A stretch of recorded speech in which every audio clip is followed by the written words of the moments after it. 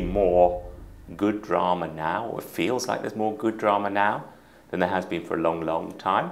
I tend to think, yes, potentially there is too much, but at the moment, there seems to be a pretty insatiable appetite from international, buyers and new markets, particularly the OTT space, whether it be Netflix or the Amazons or domestic local OTT services for scripted shows. And again, they seem to be channel defining for those foreign broadcasters as well. And I guess the truth is, the best of them and the good of them the best of those shows will always find an audience and a home.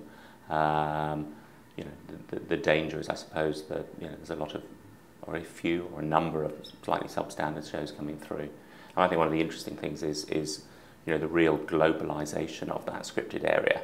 A show from Sweden, whether in remake or original form, can find an audience, globally, as quickly and as rapidly, perhaps, as a traditional American studio show.